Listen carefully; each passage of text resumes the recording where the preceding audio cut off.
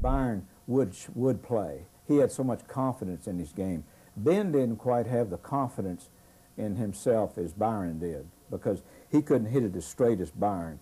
And what he saw in Demerit was probably one of the straightest players that ever lived. And that's when the grip change came. That's when he started changing his grip, because Demerit played, he had real strong hands and arms, and Demerit played with a very weak left-hand grip, because he wanted to know, he was a hand player. So when you're a hand player in golf, you have to know where the face of the club is. You don't deal with your body as much. But Demerit could get by with just knowing where the face of the club was. And then Hogan gradually developed that to where he knew where the face of the club was. Well, when he knew where the face of the club was, and he could bring all of the other things to the game, his incentives and his competitive skills, he was a formidable player then when that developed. Demerit played a fade and had that kind of that bow in the left wrist. Right. Is that something you think that Hogan developed? Right, because he went from a real strong grip to where he'd almost cup back on it to keep the face from turning over. Because if you got a strong grip, the face is likely to turn over on you, which works well in the caddy yard off dirt.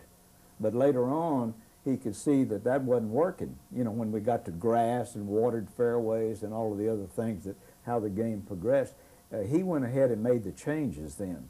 And he could see that his game, because Ben didn't win a tournament for 4, 5, or 6 years out there, you know. Like today, the way they throw him off the tour, there wouldn't have never been a Ben Hogan. He'd have missed the cut 50 times. He'd never made these schools you have to go to. We lose a lot of great players, because a lot of players develop later, as the senior tour is proving. They develop later on. You don't always can know that at 26 I got to be Einstein, you know. Now, Hogan, as you've talked to me often, eliminated a side of the fairway. And can you tell me how, you know, what that visual picture was and how the grip maybe had something to do with that? He just took a wall up about 300 feet down the left side of everything. His ball was never going to go over that way, and if it did, it would hit the wall and come down.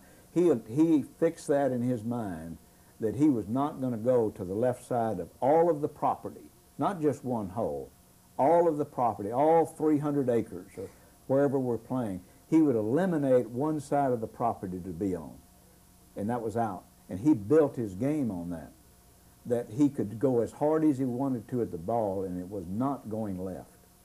And that's what he worked on.